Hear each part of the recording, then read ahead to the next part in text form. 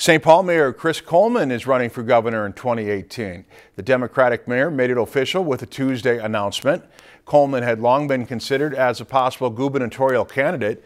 Speculation increased earlier this month when Coleman said he wouldn't run for a fourth term as mayor. Coleman joins what's likely to be a crowded field to replace Governor Mark Dayton when his second term expires. State Representative Aaron Murphy has already launched a bid on the Democratic side. If you've enjoyed this segment of Lakeland News, please consider making a tax-deductible contribution to Lakeland Public Television.